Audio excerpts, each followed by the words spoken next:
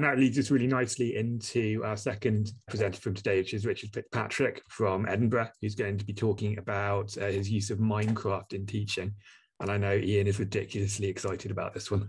Well, there's lots of videos, so hopefully everyone can sit back and enjoy, as long as everything works. I've probably cursed it now, haven't I? But yes, so what I'm talking about today is the work I've been doing on a virtual fieldwork for zoology students here at the University of Edinburgh. And I was kind of commissioned to do this by Professor Thomas Little, who runs Field Zoology Free course at Edinburgh in biological sciences. He's not here today, but I've put him there in case someone has a pertinent question on zoology or the course design, which I might not be able to answer. So I was kind of commissioned a little bit to do this. So I've been spending a couple of years playing around with the concept of using Minecraft in teaching at university level and how to bring in real data into Minecraft and how to really make it quite immersive and interactive and more than what you might even expect you could do with Minecraft. And COVID has actually proven quite useful for me in showcasing this. And what I'm going to show you today is a little bit of the work that we did during COVID and how we're intending to actually use this in actually a few days' time. So I've really got to kind of get on with doing version 2 of this. So there we go. So Field Zoology Free is a field trip course largely. So it's oriented around kind of the practical aspects of zoology and learning about the techniques and tools around doing zoology in the field. And the course is a semester 2 course, and it would normally end with a 1-week field trip to Millport, which is on the island of Great Cumbrae. They stay at there's a fields study centre there, and it's done during the Easter break. So finish their degree, finish their year, and then they have this Easter break time where they go on the field trip. And the report that they write there is worth about 50% of the course grade. So it's quite a big chunk of what they're doing in this course. It's a 20 credit course as well. So 2020, it was cancelled, a couple of weeks beforehand due to COVID. So they were just given a set of data, and they were optimistic for 2021, but Tom had seen what I'd been doing with Minecraft and thought, well, I should maybe plan a contingency, and maybe something like this might be worthwhile, give it a shot, see what we could do. There may be something interesting there. And I was quite grateful for the opportunity. So Tom had a set of requirements kind of based around the course description, and the learning outcomes that the students see. And that was around making sure that we emphasized the role of experimental design in solving scientific problems, that they would have to develop a project and answer a specific set of questions using a combination of different methods. So during their field trip, normally they would do field work on the beaches of the island, and they would work in the laboratory in the field center as well, with caught specimens, or depending on the project that they set up. And then just to be aware of the context of field studies and to apply that. And I think Tom has told me he would have been happy with something relatively simple, relatively straightforward in Minecraft, maybe just something where you count animals in a space or something like that. But that's not how I kind of approach these things. I like to be quite ambitious. So my aims were to actually recreate as much of the fieldwork experience as possible. So in my head, I wanted to basically recreate the island, basically. I wanted to actually represent the island in Minecraft and actually do everything as they would have done in real life, just so happens to be on a computer. And that was what I set out to do. And I found with Minecraft, if you start with the ambitious one, you end up getting about 75% of the way there. So I wanted to make sure that there was a kind of freedom of choice here, that the students could do a range of different projects, to have minimal constraints around that, and for it to be immersive, but also user-friendly. So I was aware that whilst Minecraft is quite popular, I think it's like 160 million users every month. So it's a rather ridiculously popular game, even still, despite being 12 years old. I was aware that a lot of people still wouldn't have played it, or maybe don't play games at all. So I wanted to make sure that they could understand it, that the controls were relatively straightforward, that the space was intuitive. And then that applied for staff as well. So there's no point making something that was fantastic, but the staff couldn't navigate around it and help the students. So that was in my head as well. And I've always, in developing these things, I think it was Thomas Malone had this kind of very early on in the 80s, the concept of what makes a good game, being curious. So an element of curiosity, an element of fantasy, and an element of challenge. So those were the kind of driving factors in my head when I've been building this field trip experience. So as I said, I wanted to recreate the actual island, and I wasn't able to actually recreate the actual island itself because I couldn't get the right scaling, but there's a wonderful program called Earth Tiles, which is by Matthias Brennecke. And it takes real world data via GIS. So that contains information on kind of the topology of a landscape, or the kind of trees and the urban distribution and things like that. And you can set up a pipeline. He set up the pipeline that you can convert that data into a Minecraft world file. So whilst I couldn't do Cambrai, I did actually use real world data and then just edited the island slightly to suit my own needs. There'd be bonus points if anyone can work out what island that was. It's maybe roughly the same size as Cyprus. I might be wrong there, but as a hint. But yeah, so I manipulated the space so that we would have this giant fieldwork space which we could work in, and I can add to and develop over the course of, I think I had about 6 months to develop this. So the main island consists of 4 beaches and then a main central space called Millport, in homage to the field trip that they would have normally gone on. And I won't go into the technicalities of the Minecraft element, but I'm happy to talk about that with people if they want afterwards. And we also had a tutorial island as well to get people up to speed with this. And I'd originally conceived of it as a single player experience, which I think in hindsight wouldn't have worked at all. And we were lucky that the IT department in biology here at Edinburgh actually liked Minecraft, which was positive, and also helped to set up a server on the University of Edinburgh infrastructure. And we just whitelisted the students. So we all gave them a copy of Minecraft. It's about £18, so it's relatively cheap, much cheaper than the field trip. And then we got them to give us their username. We added them to this server on a whitelist, so only they could access it. And it meant then we had complete control over who was in the space as well. And we opened the server for a total of 5 days. So it was very similar length to the actual field trip that they would have gone on. And we were doing full days there as well. So it was kind of lectures in the morning, 9, 10 o'clock, a day worth of data collection. And then we'd have evening socials, which would take place partly in the game, partly not. Tutorial island. So as I say, I was conceiving this a little bit like a game, and I wanted to make sure everyone was up to speed with how Minecraft works and the control system. So we gave them tutorial island a week before we opened the server, so they could download this, install it on their own into their own Minecraft version. And there's a little video there, so they could play around with interacting with blocks, read some controls, play around. And the island was designed like a tutorial. So there was a series of challenges that they would have to take part in. So this was one on counting rock pool sizes, and they would have to input the right sizes for the different rock pools in order to pass the next zone. So they couldn't get to the next room without completing each task, no matter how much they would try. I deliberately made it incredibly difficult to cheat. So they would have to go and finish this in order to move to the next area. And at the end, there is a final task that they would have to submit. So that one there was actually measuring turtles using a carrot on a stick, which becomes very important in the rest of the field trip. And the museum here, it was about identifying the organisms on the island as well. So this actually gave them a lot of a preview of what they were going to be experiencing on the island and in their projects, but also allowed them to get used to the controls, the space. They would find it very hard to destroy irrevocably and not be able to actually complete the tutorial. So it was a space where it was reasonably safe to kind of learn the controls, learn what we were trying to get them to do. It's my rather ominous looking beach, where they had to draw a graph of the different flora and fauna and see whether there was zonation at the different heights above sea level. So this was quite successful. We didn't have anyone who got stuck. Some people got stuck with downloading the map. That was, I think, the hardest thing that actually happened there.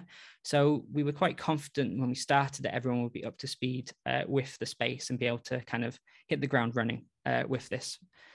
So the actual game, as I say, the actual Millport space itself is this kind of central hub zone. And I wanted to make it immersive, a little bit fun, big. I think it's kind of a sense of scale is quite useful for developing these types of things. So this Millport station would be the space where you would, if you enter the server, this is where you would start.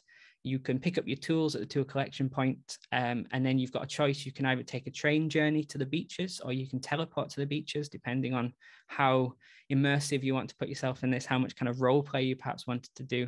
The train journeys are a little bit trippy. They were my kind of procrastination from writing up my thesis. So I kind of went a bit 2001 sometimes with some of the designs, which was fun for me at least. And Tom quite appreciated them. I'm not sure how much the students used the train journeys when they realized that they could last like 10 minutes. Yeah, so there was an opportunity to kind of integrate and interact with the space kind of in a kind of real life way, or kind of with the advantages of being in a game type setting. There's also homages to Millport. So if anyone has been to Millport, I recreated one of the pubs there and the Ritz Cafe, which is famous for its rather 70s interior, which is actually surprisingly easy to set up in Minecraft. But yeah, so I wanted to build Millport into a space that it wasn't just about what they were doing in the game. So it wasn't just about the projects that they had to do and complete. There were spaces there that had really no relevance to what they were going to be doing, but they could explore them. They could see what they were. They might want to go and look up why I had built them in the first place. Just adding a kind of a history to the space, which I felt was quite important for the kind of success of this and how students responded to doing their field trip in this kind of virtual space. So moving on to the experiments, there's two main areas they could do the experiments. So as Tom's kind of description had told me, they did work in the field and work in the lab. So I have a lab space and I have the field space, the lab space, where you can see a bit of Millport as I get there as well, and a very friendly sheep. So the lab space we set up as a kind of like a food preference almost type task. So there was a series of pools and arenas in this space, and you could select different plants or sessile animals to put at the ends of these arenas. And once you've selected those, you can choose from up to 3 captive species. So we wrote a field guide to this, a handbook written just as if you would write a handbook for being in the actual field normally, and said, well, we've got these captured animals in this laboratory space. You can observe them. You can develop a project around perhaps their preference for different foodstuffs in the island. And you could compare between species, or you might want to compare within a species and do multiple tests. So here, for example, we can use an ocelot. And if you can see, there's a little thing running around down there, and you would have a choice then. So you could either collect data on what they were visiting, or like the size of the arena, the time they spent there, could choose how long you wanted to run your experiment for. So some students ran these for hours, and you would just watch, they'd avatar just staring down on these observation decks. But the choice was up to them. There's a freedom there to pick what they wanted. And this indeed proved popular. I had to build a whole other level to this laboratory whilst we were doing the actual field trip, because our booking system got overwhelmed. But then there was the other thing, maybe the more important thing, was the work in the field. And this one I was quite proud of in importing data into the game. So I've got my handy turtle measurer. I'm checking out the maps of the beaches there, which are all featured in the station. Deciding not to take the train and teleporting to Clash Island Beach. So each beach has its own properties, its own geography, its own topology. There's Crocodile Rock there in the background. Some were exposed beaches, some were sheltered beaches. All of them had turtles on. There's 970 turtles across all 4 beaches, and each turtle has its own set of data. So width, sex, and shell length. And those tools we picked up in the station allow us to tag those. And I put a bit of customized information for each of the items in the game, which would allow students to understand why we put them there. So we've got quadrat material to lay down quadrats. We've got a quadrat slayer who wants to destroy the quadrats. We've got the carrot on a stick, which is our turtle measurer, which allows us to collect data from those turtles, and then the tags. So the counter tag stops you from being able to collect data from that turtle. So if I try and collect data, it actually gives me the nearest available turtle instead. So this allowed people to avoid double counting. They could work in groups and make sure that they weren't double counting theirs as well accidentally. And then you could restore the turtles with their uncounted tags so that other group could come along and measure them as well.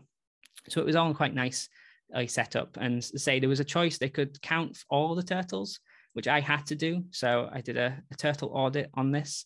Or they could do it more scientifically and lay down transects, lay down quadrats.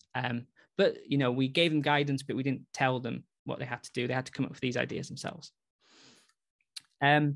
So say students, I avoided being around them too much in the field because I didn't want to distract them from their work, but I did get a few screenshots of some of them working in the field here. So looking in the rock pools there, for example, which I didn't show you in the videos, and they have a range of different tropical fish and corals, and they're all of different sizes, depth, shapes, heights above sea level. Some students even started looking at the composition of the rocks around them, the material around them, which I'd not really considered, but made for an interesting project for some of them as well. So they really you can see that they're all working in the same space as well. So we had, I think, 60 students on the program, and we had 5 staff.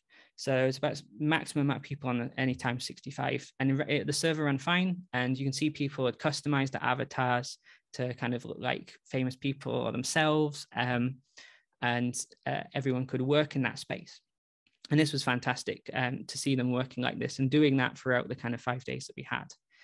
And here's some of the project examples. So the first day in the server, they actually went around and explored each of these projects, would then decide what they wanted to do and then be put into groups based on their choice. And then within those projects, there was a whole range of different things they could explore and adapt these projects to answer their specific questions or their specific hypotheses they had based on their first look at the space.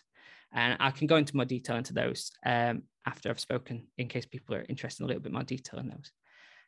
But none of this, I think, would have worked. And even when we're moving forward with this, we're going to keep this without using something like Discord. So Minecraft doesn't have a very good communication aspect to it. You can either chat to everyone in the world or you can chat to one other person in the world. And if you're working in a group of about 6, that's not going to work. So we decided to develop a Minecraft Millport server. And if you've not used Discord before, it was kind of designed exactly for this, for people playing in groups and games to talk to one another in a range of different ways. So it allows you to do text channels, audio channels, video channels.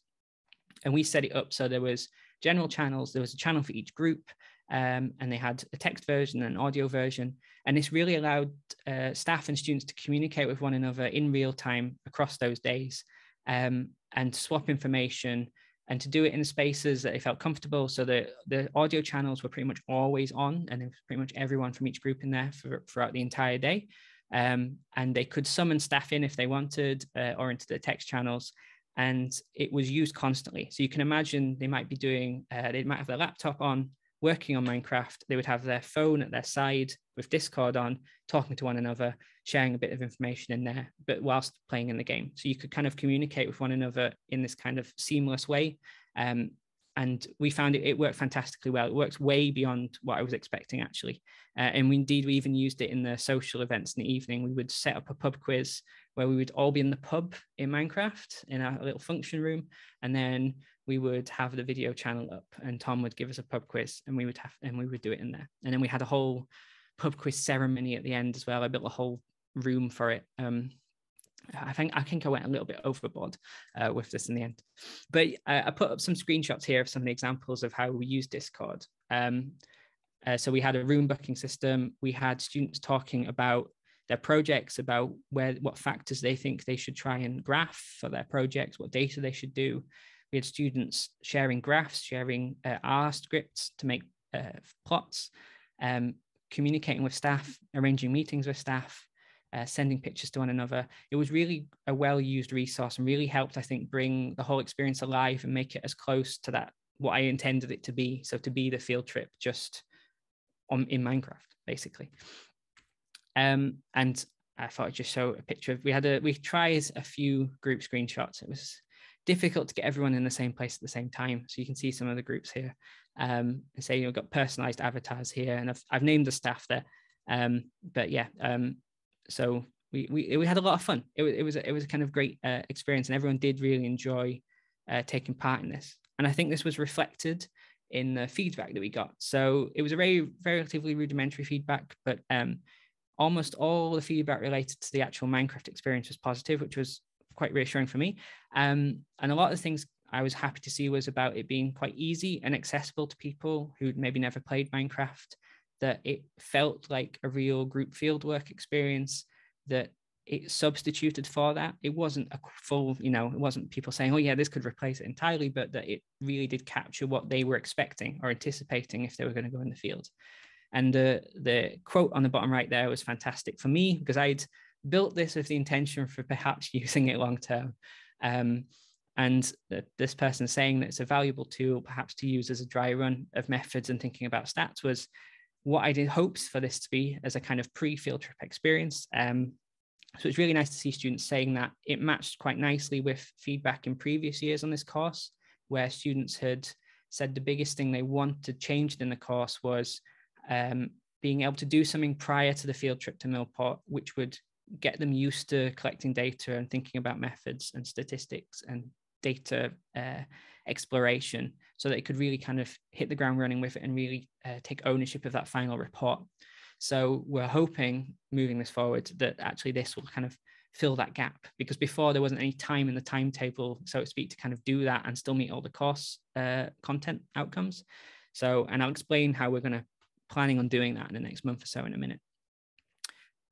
So repurposing, as I say, thankfully, and maybe rather smugly for me, not much I have to change, which is great. The main things has been about automating this space. So the intention is that this will now run in the background as something optional to do for a month and a half. So it's going to start at the start of February, and it's going to run all the way through to about mid-March. And during that time, the server will be open to all the students on the course, and it's kind of going to be automated. So I don't have to be in the space, or the staff don't have to be in the space necessarily. So the main things for me to be there is in case something goes catastrophically wrong, someone destroys something by accident that they shouldn't do, that I've not controlled for, or even gets lost on the island, because the island is massive. So what we're planning on doing is setting the server up so that it resets every day. So I was tempted to put some kind of like Majora's Mask, kind of moon slowly getting bigger as the course of the day went on, but I couldn't work out how to code it in. But the idea is to make it so that it's a space that can interact with projects and come up with projects based on what we'd done during COVID last year. And then write a formative report that would cover methods and data. So this would be an optional thing. They can do this before going on the field trip. And hopefully for those that do want to take part in it, to kind of pick up that experience in these dry runs and picking up that feedback, so that when they do the final report, they feel a bit more confident. We're adding 2 extra projects this year. So one is a weather station. So we're going to have a weather station on each beach, and there's a QR code in each one of those. You scan the QR code, it will take you to a data set, which will have for each day that this server is running, there will be data for each one of those days for each beach. And it's going to be quite comprehensive. Tom's generating that out of the game.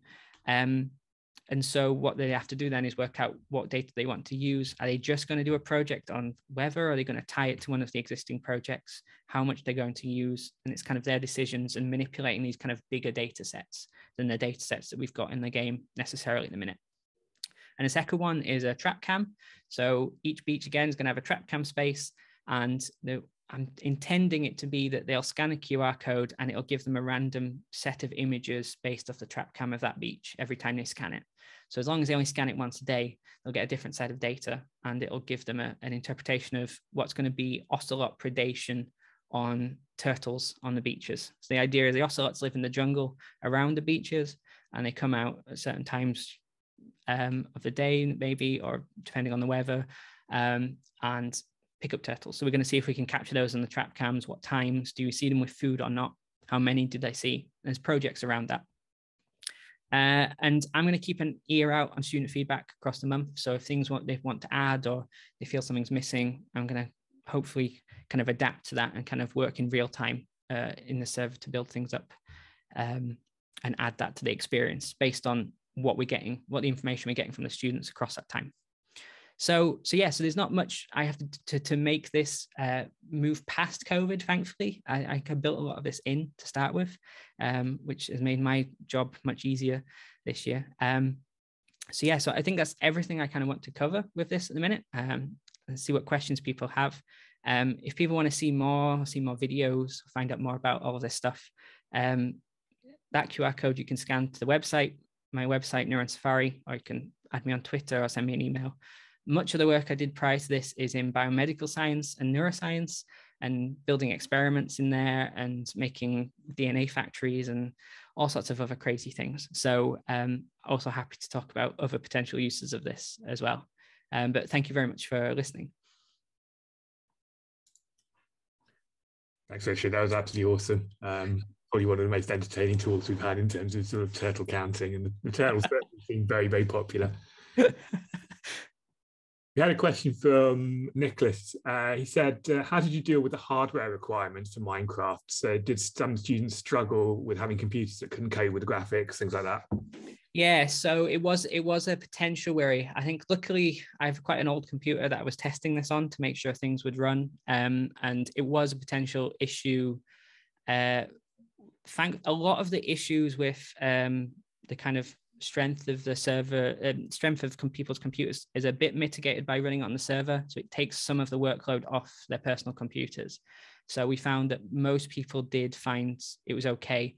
No one's device wasn't able to run it. We found all devices were able to run it, and there was some quite old. I did get one bit of feedback saying that my computer sounds like a wheezing old car right now, because it does make the fans go onto maximum often. It's because we use Java Edition and it's a memory hog, and computers do not necessarily like it. But we found that for at least that cohort, this was fine, that the devices were okay. People were able to do it. And we didn't get any reports of it not being able to run, thankfully. As I say, my computer's 9 years old. So I was hoping that would be nice and comparable, that people's, perhaps wouldn't have anything older than that. But yeah, so it's been okay so far. We'll see what happens this year about it. Can it run on all different types of computers? So Chromebooks, Macs, PC, doesn't matter what the student comes in with? Chromebooks, it's now possible. I think it might be a bit tricky, but that was the one thing that it wouldn't have been able to run on last year when we did it. Someone's found a way of done a workaround. But yes, the Java edition we used can work on Macs, can work on PC, can work on Linux. So it's quite versatile. So it does open up a range of operating systems and device choices. Great. Noel's obviously a Minecraft fan, because he goes, there's some nice mods installed on Richard's installation by the looks of it. So if you want to talk about what some of those are for the Minecraft fans. Yeah, so the videos are kind of prettified. So yeah, so we use a modification to make Minecraft look prettier than it perhaps actually is. Ironically, that makes it run smoother. So I found actually the frame rate and my run speed on my old computer runs better with that prettier look. So that's why I tend to use it in the videos as well. But the actual mods for students, we didn't have any really. The only thing we gave them was a modification that gave them the coordinates on the screen. So you might have seen some of the screenshots of his little mini map in the top right corner. That's not something that's normally there in Minecraft, but we wanted that because it gave them the coordinate details. So if they were doing a project and wanted to define the space they'd measured or define the size of the beach that they were looking at, then they would have the coordinate map there, and that gave them that material without having to extract it from the game in a slightly different way. It just made it easier. But I tried to avoid mods because that's installation steps and things for students and server incompatibilities. So where possible, pretty much everything you saw was designed in the base game, in the vanilla version. Wow, it's amazing. Chris has got a comment rather than a question. He said, I don't know if you know Helen Carney at Teesside, but she pre-COVID was using a Minecraft exercise as a warm-up for real field work. So for her website. So that's great. Yeah, no, I will check that out. Definitely. Yeah. I'm trying, actually, maybe something I did see around the time when I was looking into this, see if anyone had done anything. Yes, if Helen's the one that does this in education edition of Minecraft, I do know Helen. I'm not chatted to her directly yet, but I did see her work. It was an inspiration, a jumping off point. So it gets into technicalities there. So Helen uses a different version of Minecraft, and each version of Minecraft is its own different strengths and weaknesses. So I did it in Java because I wanted to put data into turtles, basically. So that's the main reason why I did it in that. But the education edition is, as the name suggests, sometimes it geared up a bit better for working in large groups. Yeah. Lots of comments about sort of awesome ideas and approaches, amazing work.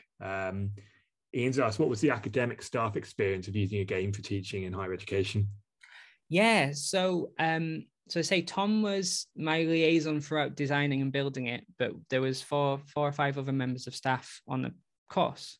And I didn't really know too much before we even started. Tom was reassuring me, it's like, it's fine, they all get it, and everything. And it was surprising how on board they were. And I think it really helped with the students, their enthusiasm of the staff with it, because they got to see it as a preview, their comments, they're trying it out. Some of them, one of them in particular, not very computer literate in terms of playing games or engaging with software like this. And he really fell into it quite nicely. He could put his custom avatar up on his character and fly around the world and communicate with people, play around with summoning his dog into the game and giving it his own custom name tag. So I think there was a certain enthusiasm and like joy of they could spend time doing this. And the staff experience was really positive. All of them did say how much they enjoyed it, but also they still met all of those learning outcomes. It wasn't, diluting any of those at any point. They were seeing students get exactly what they wanted them to get out of it. So I think if building something like this, having that in mind at the start really helps. And perhaps I was always mindful of it and making sure staff were always going to be part of that experience. It wasn't just building it towards students. But yeah, it was overwhelmingly positive, really, really was.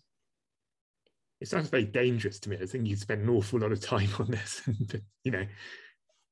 Yeah, I mean, right. Yeah, if you're going to do this, the build time is long. I mean, this took me at least, I would estimate, I didn't count it up, but probably at least like 300 hours of time, just conceiving of it, coming up with ideas, failing at things, waiting 7 hours for that island to render through the pipeline, and it's completely seizing up my computer in the process. So there's a lot of time, but once you've built it and once you've picked up those skills, it's really quick to adapt. It's really quick to add, to change. As we're seeing now for this year, I really don't have to change much. And I'm doing all this, I should say as well, like I started with Minecraft in 2019. So I had the idea of using it, but I'd never played it before. I'd seen it. It'd all been through, my undergrad and things, seeing it there, but never played it. But it was so quick to pick up, I found, and working with students as well. I learned so much from students in the process of doing this, and that's been quite a useful way of learning about it as well. They've always got some tips and tricks for you, and pass those on to you, which is great. Do you anticipate getting the students to help build you new bits in the future?